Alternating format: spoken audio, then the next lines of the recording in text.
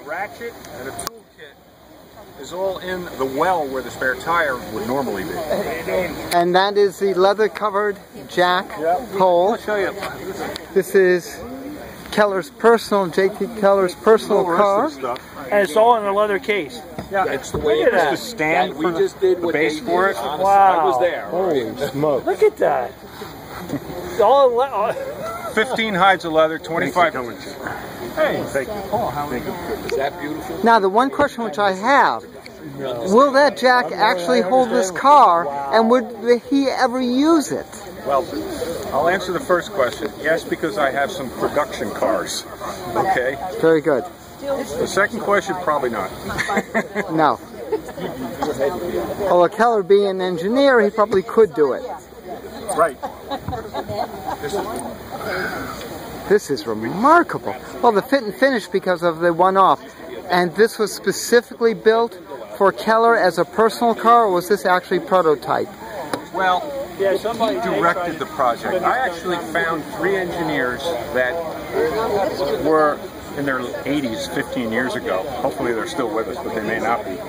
That told me the whole story. This was built in central engineering, and Keller would come in on a regular basis, like at the end of the day, right, and say, do this, do that, this is how I want this, try to make it that way.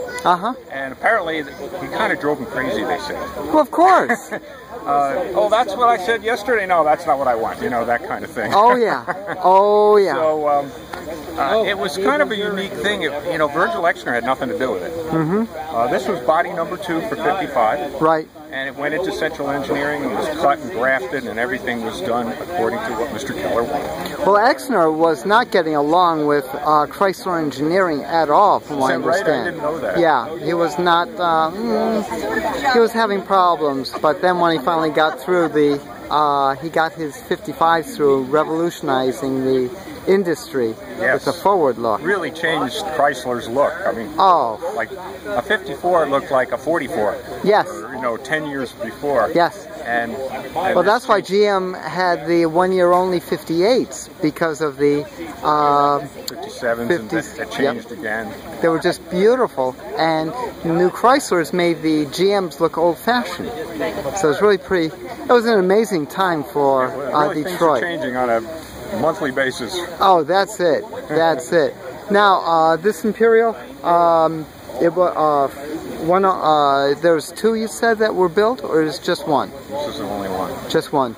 In 56, rumor has it, I don't have documentation to this, some friends of Keller, or people who had seen this car, right? E.C. Quinn, who was president of the Chrysler division, Paul Smith, who was editor of Collier's magazine, which was a big place where Chrysler advertised. Yes. And I understand a gentleman that owned a tannery up in maybe Wisconsin, I think, wound up with 3 56 New Yorkers that were sent to a third party, and I don't know who that is. I've met people who own these cars and can't find out who it was, and they converted them to look like Imperials. Like big Imperial grills and the tail lights and, you know, the whole style. Well, like what they did with the 300s. Yep. So, very interesting. Okay. Now, you also said, I overheard, with fuel injection, this car originally was injected? There was a gentleman, and I forgot his name, Bert Dickinson. Bert Dickinson was in charge of fuel and exhaust systems, that department at Chrysler. Right. And he told me that when they were developing fuel injection back in that era, and he told me that Keller said, put one of those things on my car, I want to see what it does. Now, was this a Bendix mechanical? Yes. Okay. It was it wasn't ready. Right. So they put it on the car, and rumor has it that he went to the Detroit Athletic Club, which was like a men-only club back in those days. Oh, yeah. And got stuck there, because I guess it had trouble starting hot. It wasn't ready for production. Okay. I think they produced, a handful of them in 58 on 300s, I think, and then they pulled them off, yeah. Yeah.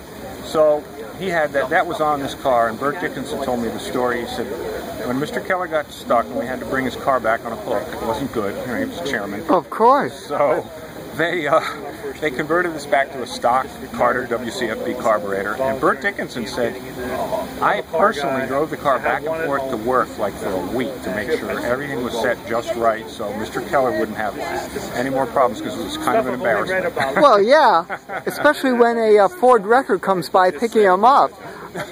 Probably was a Dodge. Yeah, it better be. It better be. Dodge, right. Well, look, the old accident with Henry Ford when he passed away, what was the car which took him to his final resting place? Packard. Is that right? Yeah.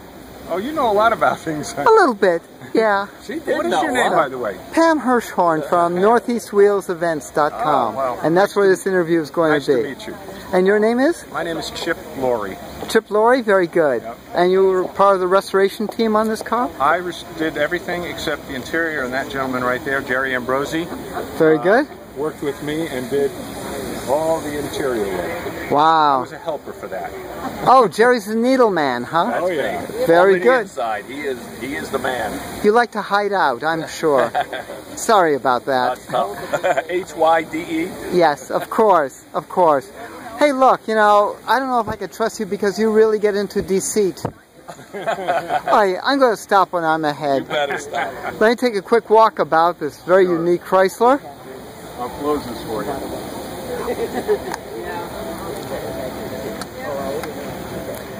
This is Pam, of course, at the 2015 Elegance at Hershey, where we see K.T.Keller's personal Imperial Convertible. One off.